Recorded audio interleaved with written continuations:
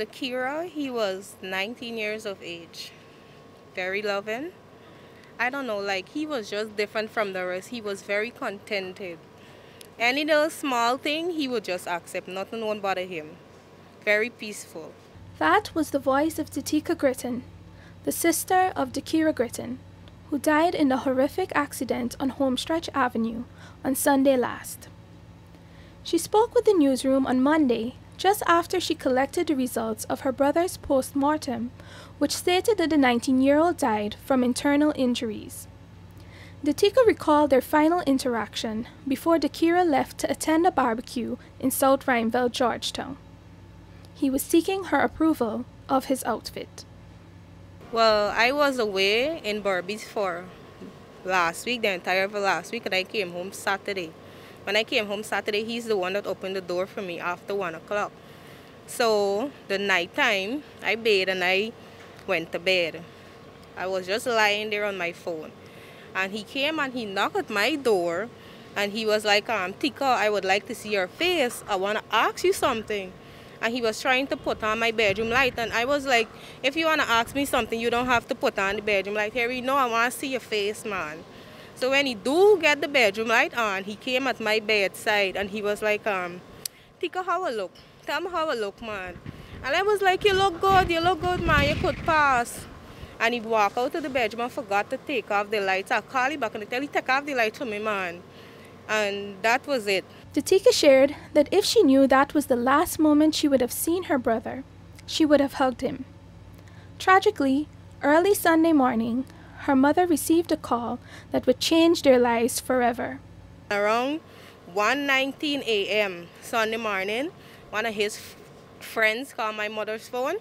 And I heard my mother was like, Mom was tripping, is she really telling me boy? Because she thought it was a boy called her, which was a girl. So she was like, what's tripping, is she really telling me, man? Don't give me this news now. Don't tell me this now. So she throw the phone to my father and tell him, look, answer and see what the boy really saying. So she came outside screaming and I run outside and I said, Mom, what is it? What is it? She said, oh, somebody just called and said that Dakera died. He's on Homestretch. They're dead. I was so shocked. I don't know. My brains got so mixed up. I couldn't find clothes nor nothing. But my father, he just put on his clothes and run out the house. And I put on a skirt and a hoodie. And I ran out the house behind him as well because my mother couldn't go at that scene to see that. So I had to be there to support her. Details of the accident garnered from the police report state that the motor car was proceeding west in the northern direction of Homestretch Avenue at a fast rate when the driver lost control and crashed into a utility pole. The motor car toppled several times and ended up in a trench. All occupants were removed from the vehicle and taken to the Georgetown Public Hospital Corporation, GPHC, with the help of public-spirited citizens. Dakera Gritten was pronounced dead, and Tonika Halley succumbed to her injuries while receiving medical attention. The other persons received injuries to various parts of their bodies and were admitted to the GPHC. Troy Glenn and Delvin Luthers remain hospitalized, whilst Joel Rose was discharged on Sunday. Dakera leaves to mourn his mother, father, and 2 sisters. Tell you the honest truth, it's only 3 of us. My other sister, Dakera, was the only boy.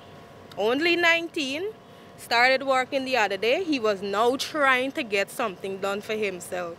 And to know that he's now trying to make his parents proud and this happened, like, I don't know what to say.